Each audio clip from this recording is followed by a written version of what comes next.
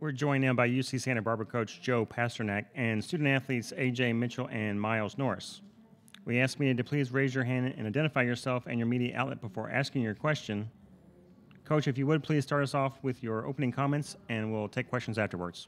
First and foremost, I think Cal Poly is a really good team. They lost 18 in a row, but it's so deceiving because of the margin of victory. They lost by Irvine by 1 point and 3 points. They lost to Riverside in overtime by 1 point, and then did what they did against Long Beach State. They're a really, really talented team, and they just haven't found a way to get over the top. But we knew it was going to be a really tough game, a dogfight. I thought, in the first half we were kind of shocked. We were in a new arena. We didn't get good shots, and defensively we didn't play well. But I thought the second half, it really flipped, shooting 54% and then holding them, more importantly, to 34%. That was huge, holding them 1 of 12 from 3. They hit 10 threes on Monday night, and so that was huge. Obviously, Miles and Ajay, 2 guys next to me, had huge second halves. First half, they were really slow to come out of it, and that sometimes happens in a tournament, but I'm really excited about how they responded in the second half. If you're joining on Zoom, please use the raise hand feature. We'll go ahead and take questions here in the room first. Mike Clan, ABC Santa Barbara. Coach, it seemed like in the first half you were a step slow, you guys. It seemed like every time you guys are trying to drive, they would cut you off.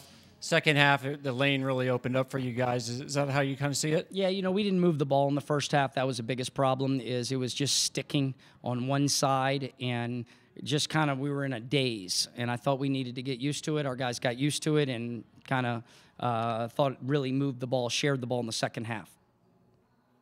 Hey, Coach, Derek Clark, KCSB Sports. That second half was huge for you guys. There was a run there immediately when the second half started. It was a 5-0 run.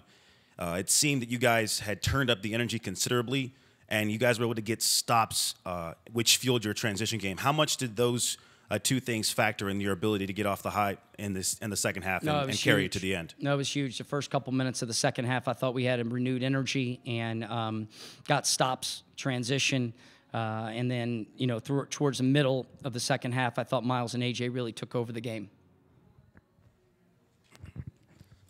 Vincent Vanspool, KCSB Sports.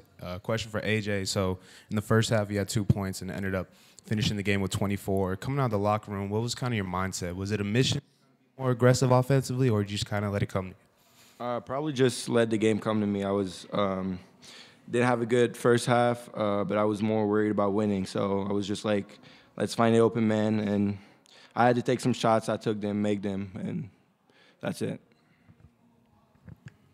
Hi, Cameron Curlin, KCSB Sports. Question for Miles. Miles, in the first half, you only took 4 shots from the field, all from deep. We saw in the second half, you really made it. Did you really make it your mission to drive to the paint and really force the defense to collapse on you? Yeah, definitely. I know I can shoot the ball well, but the shot's not gonna fall every night. I know I could get to the rim as well. So once I see my shot not falling, try to do something else, get to the basket. It worked out for me in the second half, helped the team get the win. But my guys just giving me the ball. Getting spaced out, spacing the floor, it allowed me to drive to the rim.